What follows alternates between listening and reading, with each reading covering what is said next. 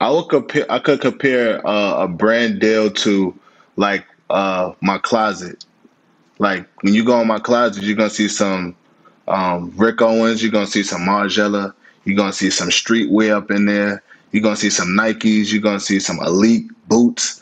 It's a mixture of. You're gonna see some Peles, like old Mark Buchanan leather jackets. It's just a mixture of my style and my taste, the nuances that I bring um, to and the flavor that I bring, and I like to do that through music. I like to do that through my personal style, and I like to do that with my partnerships. So I always wanted to be unique. I always wanted to be classic, and I just always wanted to stand the test of time. And I don't do anything that I feel like is not gonna have some type of legacy. I think that's important. So it's not just about the bag, right?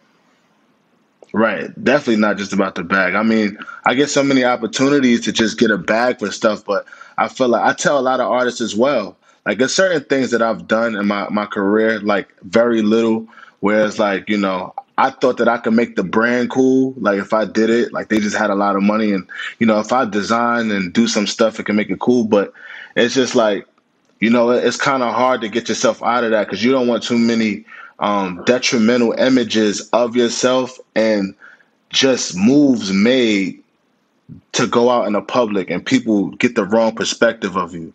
You want them to automatically get you. You don't want to, because that's like deterring them from like what you really are trying to put out to the public. So if you got class and you want to promote class and this, that, and the third, you can't go and do a collab or a partnership with a trash brand because people are not gonna receive it that way.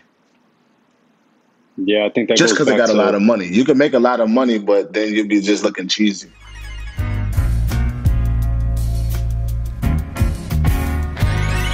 Yeah.